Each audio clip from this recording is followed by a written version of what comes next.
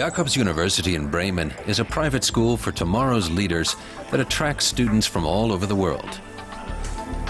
Devashish from India wants to be a business executive and is pursuing logistics studies. Yatunda from Nigeria is studying biochemistry and has her sights set on becoming a doctor. Jan is from Germany and a social science student. Right now, his biggest complaint is that the campus gym is much too small. He has an appointment to raise the issue with the school's president.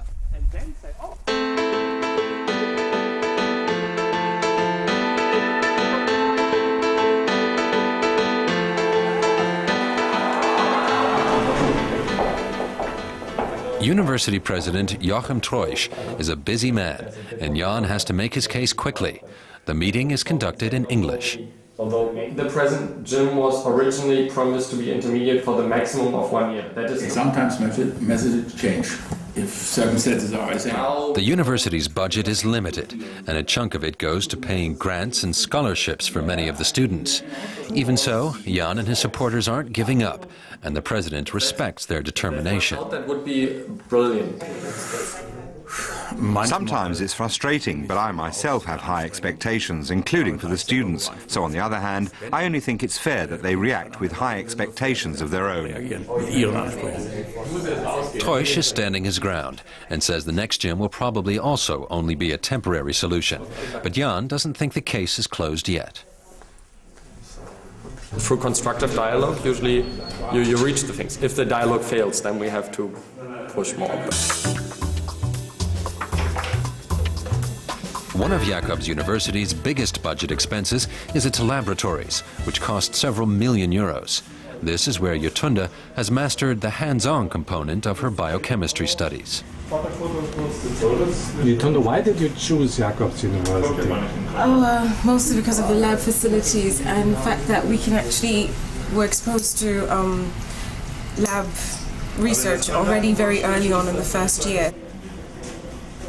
Jakobs University aims to compete with the most renowned institutions of higher learning worldwide. Yatunda thinks the school fulfills the criteria. I'm not going to say we're all amazingly rich and famous, but at least in the sense of like the quality of education we're getting, yes. And at least in terms of our experiences, like, and our outlook on life, yes. This afternoon, Devashish is taking a break from his studies. He's not the only one. Devashish and his girlfriend Michelle are simply relaxing, but other students are locked in competition in the Intercontinental Football Tournament. Today, it's Europe against America. It's one of the most popular events on campus. Students from 91 countries attend Jakobs University, and the school's international flair is one of its biggest advantages. What about national pride? You know, I don't know. I have it. It's more of a continental pride thing, I think, because we're all Well, they're all Americans, and yeah, whatever. I don't know. Jakobs, like, it enforces boundaries and breaks them down at the same time. You know, you're so aware that other people aren't from your country that you're kind of a little bit more cliquey, but at the same time, you still have way more friends from other nations. It's an interesting balance. The tournament is over, and Jan congratulates the winners. This year, the trophy goes to Europe Pink, a team made up of students from Eastern Europe.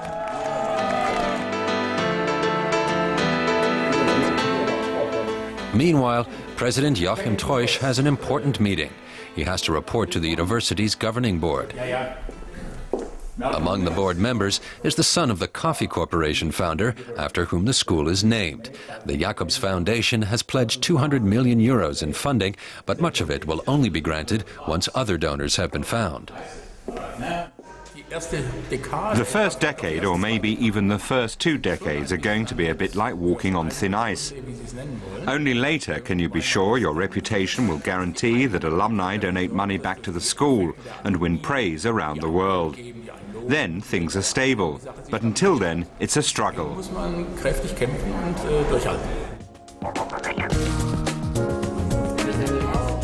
Devashish hopes one day to be among the world's best in the logistics industry. His family back in India have pinned their hopes on his future. Devashish is one of the students in the school's new degree program, International Logistics. Companies are already interested in future graduates. We definitely notice that here on campus. We're constantly getting inquiries from companies as to who our students are and what they're learning, and when they'll be finished, and if they can send headhunters. Logistics is always good. Also have help from the girls, so that's better. That's allowed. But semester exams are coming up soon, and then Devashish will have to prove his skills without any help. Jan, meanwhile, has spent a month researching freedom of the press in India and Pakistan. Now he's sharing the results with his instructor. They fly in teams from the cities that are controlled obviously by the military, kind of embedded journalism. And the media who are there face like really high pressures economically, but also in what they can report about. But they actually have more information, but they are not coming through on the national media and newspapers. Soon it will be time for Devashish to get down to business. He's invited an executive to visit his logistics group, and it could be an important contact for his future career.